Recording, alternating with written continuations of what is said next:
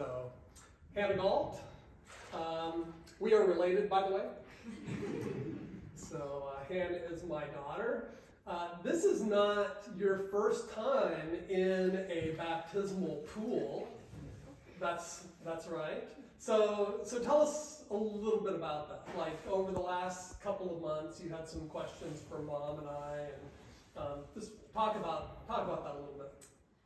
So I grew up in a Christian home, obviously, but I got baptized like when I was 10, and I just really don't know if I was saved, because I really don't think I was.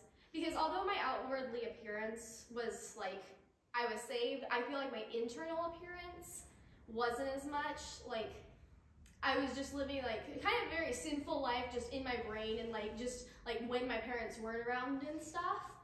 And I just like don't feel like I actually like really cared about God. It was just like, you know, this is just what I do because this is just what I do it. And then I like kind of around when my grandpa died, I just like,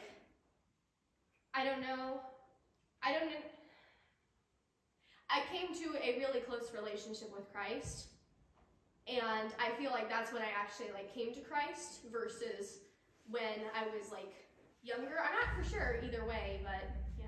But you were sort of going through the motions before and doing what Mom and Dad wanted you to do, but in terms of really trusting the Lord at different points in your life, you didn't really have an experience of that until later. And so looking back, you don't really think that you were truly a believer when you were in the baptismal waters the last time.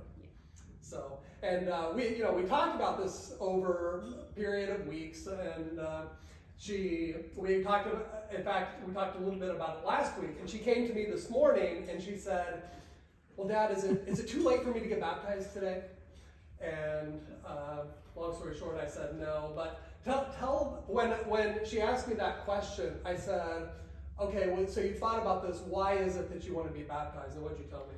I told him because I actually was reading online about this, but I read that it was one of God's like commands to be like baptized as a Christian, and I wanted to fulfill that. Okay. So, Hannah, because of your profession of faith in Christ, it's my privilege to baptize you in the name of the Father, and the Son, and the Holy Spirit.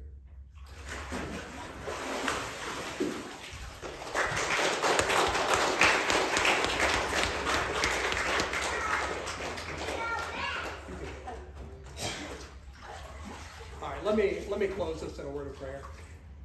Heavenly Father, we thank you again for this time and for these testimonies and for the way that you have worked supernaturally in each one of our lives, revealing the truth to us, giving us new life, changing us.